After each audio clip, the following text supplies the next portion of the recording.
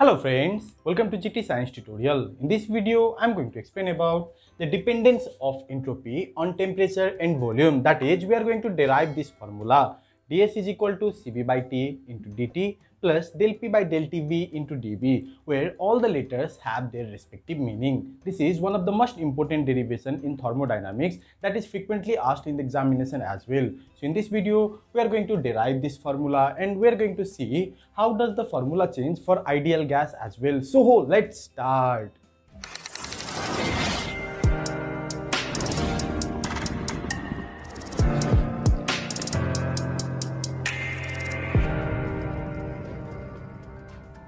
We know that entropy is a state function, that is, it only depends on the initial and the final state, as well as entropy is the function of temperature and volume, that is, with the change of temperature and volume, there is change of entropy. So we can write that let entropy is a function of temperature and volume. We are considering entropy to be the function of temperature and volume. So it can be written as S is equal to function of temperature and volume, where this S represents entropy. As this is the function, we can apply Euler's theorem of exactness over here. That is the theorem of mathematics. So applying Euler's theorem of exactness, according to Euler's theorem of exactness, we need to take the full derivative of the left hand side, that is ds will be equal to partial derivative of this s with respect to temperature at constant volume into full derivative of temperature, plus we'll do the same thing for this v as well, that is del s by del v t dv. So this is equation number 1. If you see the required expression, in that required expression there is del dt, there is dv as well. But these two terms, these two values are replaced by some other quantities that we are going to do. Okay, so this is equation number 1. As we are reading thermodynamics, then obviously first law and second law of thermodynamics will be there. So according to first law of thermodynamics. So what is the mathematical expression of first law of thermodynamics?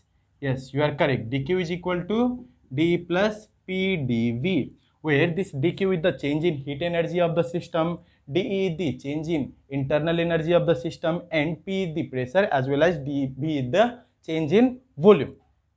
Also, second law of thermodynamics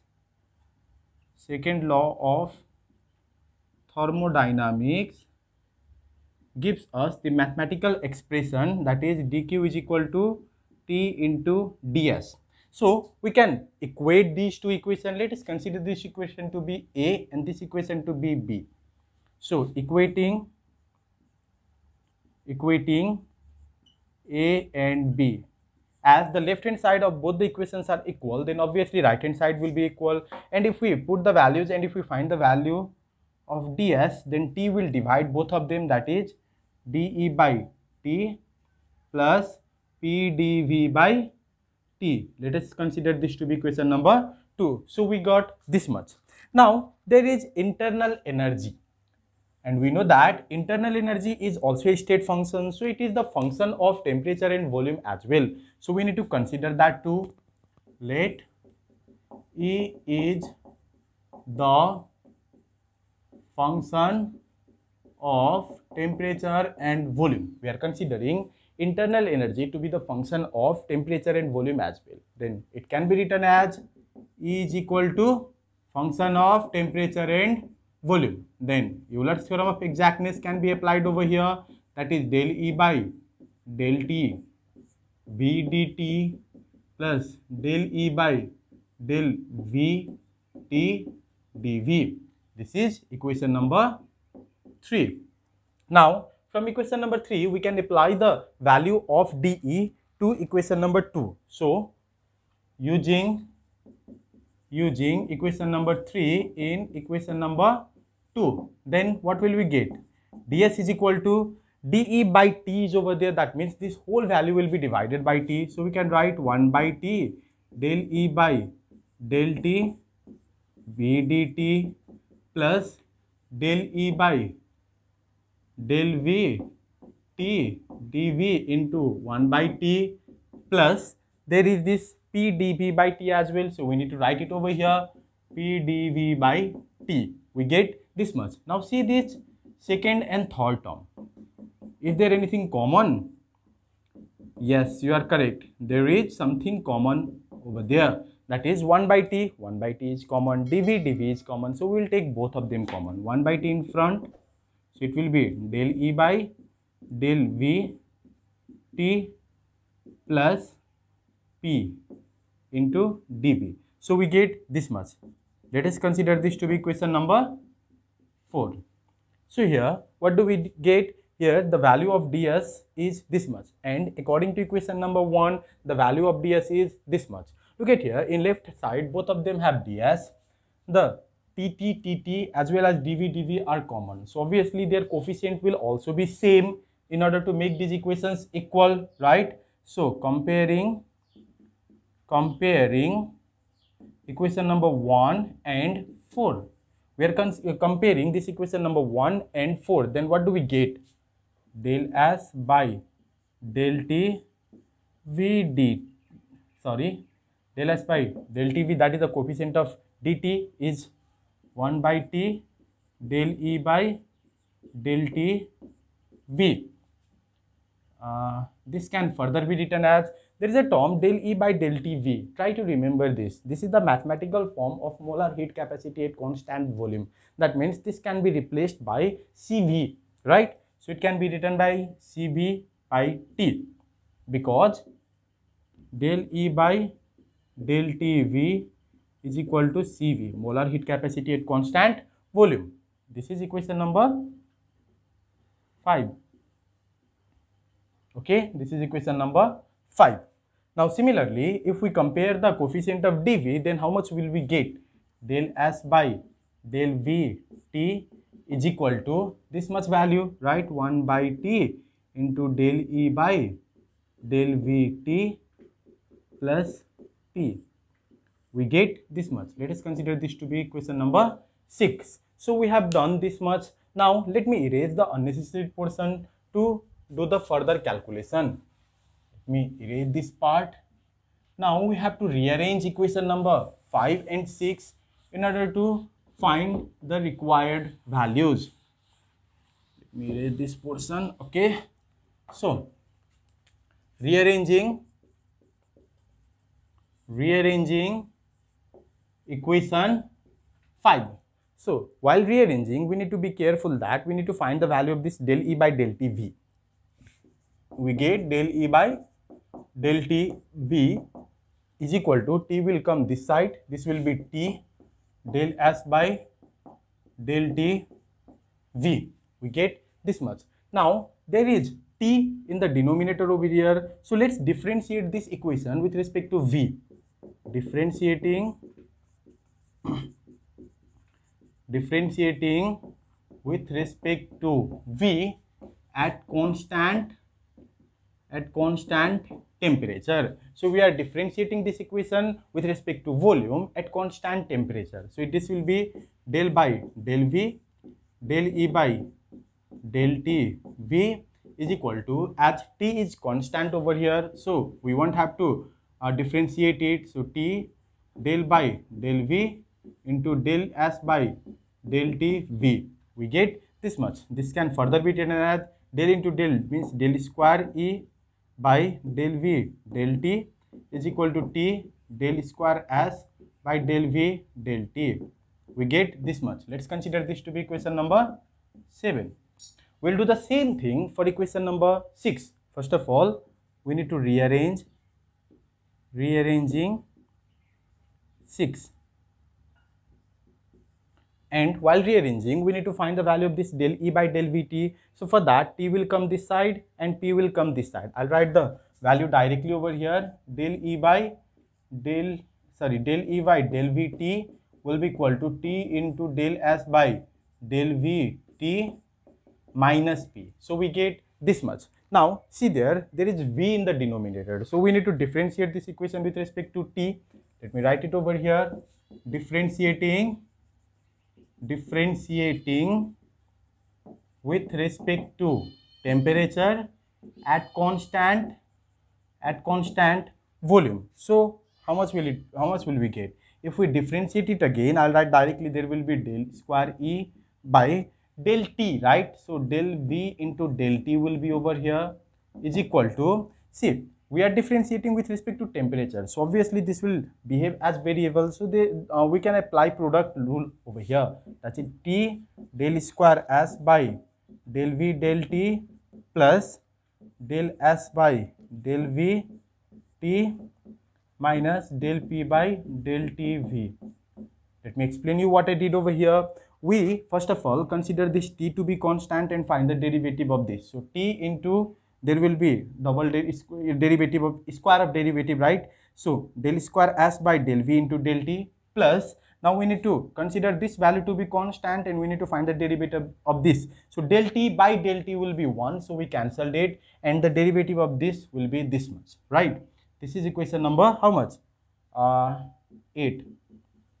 Now look at here, if we compare equation number 7 and 8, comparing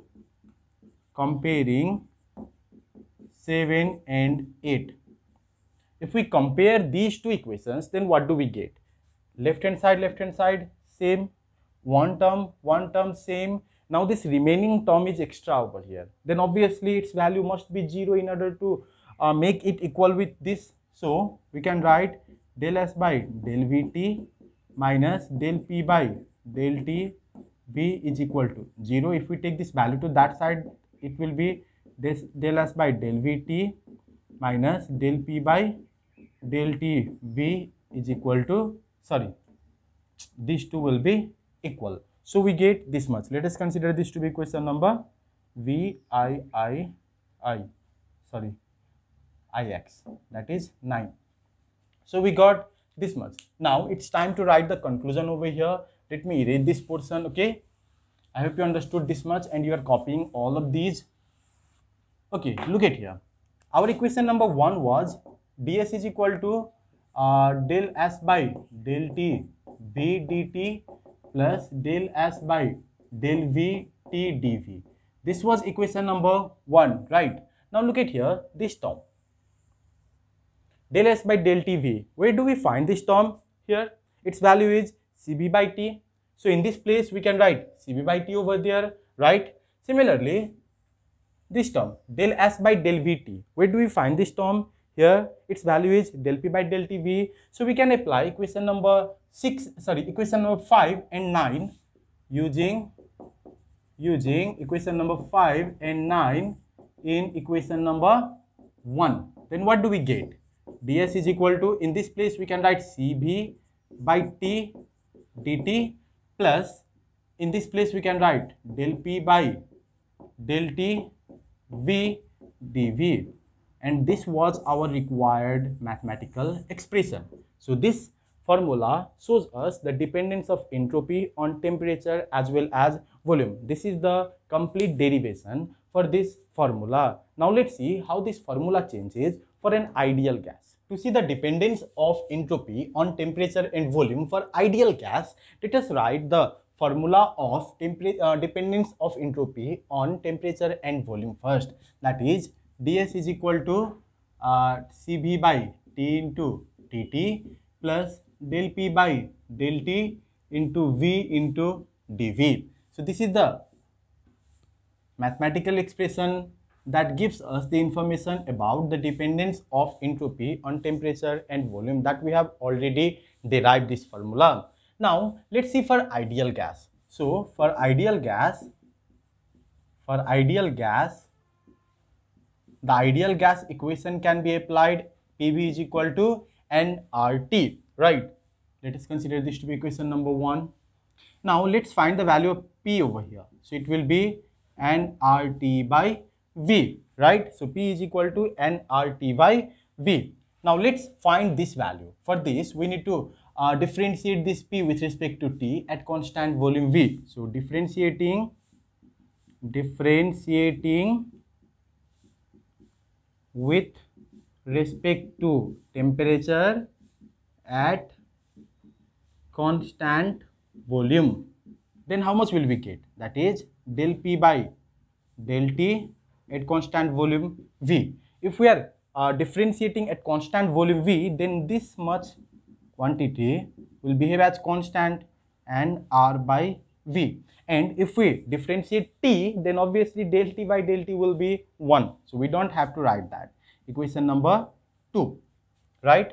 Now we need to apply this value in equation number 1. Then equation 1 becomes,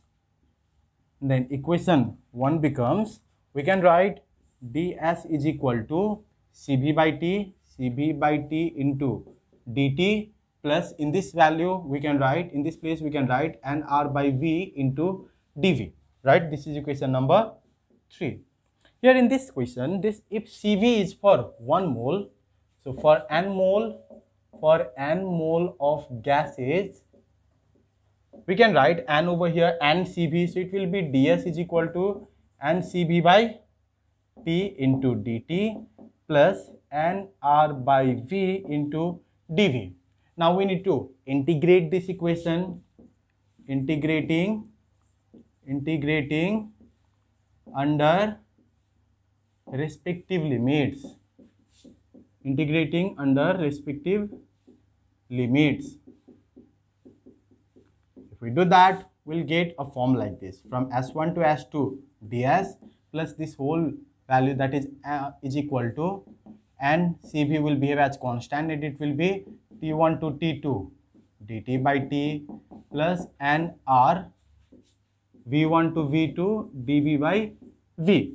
Then we know that this is S2 minus S1, right? And Cv, and it will be ln T2 minus ln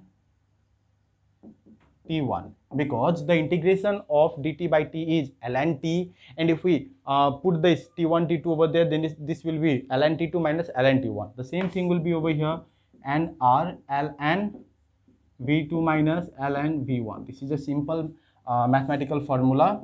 We can write del S over here, del S is equal to n Cv ln T2 minus ln T1 means ln T2 by T1 plus n R ln V2 by V1. So this is the formula for ideal gas.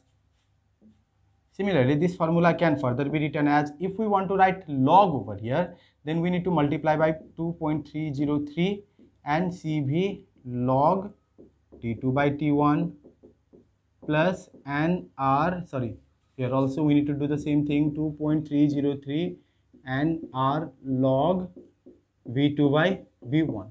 So these are the two formulas that shows the dependence of entropy with temperature and volume for ideal gas. These two formulas are used in numerical problems as well. It will be easier for us to understand the derivation with the help of this numerical problem. I've already written the question over here. Calculate the entropy change suffered by 2 moles of an ideal gas being heated from a volume of 100 liters at 50 degrees Celsius to 150 liters at 150 degrees Celsius, and the given value is Cv is equal to 7.88 calorie per mole per Kelvin. So first of all, we need to write the given data. So given n is equal to 2, that is 2 moles is given over there. The initial volume is 100 liters. The final volume is 150 liters. Right? The initial temperature is 50 degrees Celsius. The final temperature is 150 degrees Celsius. Here we need to change this degree Celsius to Kelvin. For that we need to add 273 to each of them, plus 50 plus 150. Then how much will we get? We'll get 323 Kelvin and 423 Kelvin. And Cv is given over here, that is 7.88 calorie per mole per Kelvin. So for calorie unit, the value of R will be 1.987 calorie per mole per Kelvin.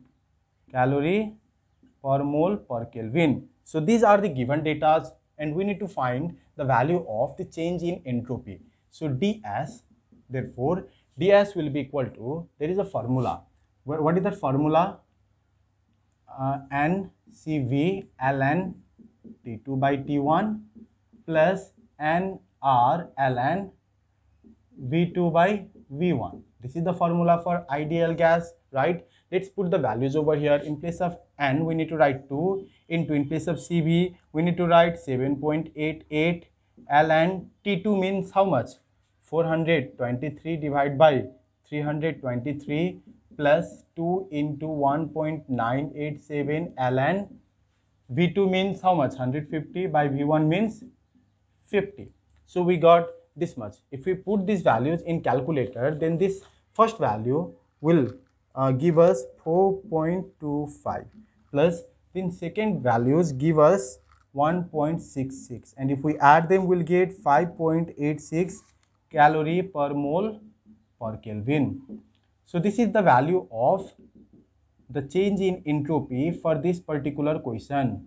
Here we can see that we have applied the formula of dependence of entropy on temperature and volume for ideal gas that we just derived earlier, right? So this is how a numerical problem is asked, and this is how you solve the question. I hope you understood everything about this video. In this video, we understood the derivation of dependence of entropy on temperature and volume. Similarly, we derived the formula for the dependence of entropy on temperature and volume for ideal gas, as well as we did a numerical problem. That's all in this video. If you like the video, please share this video as much as you can, and thank you for watching the video.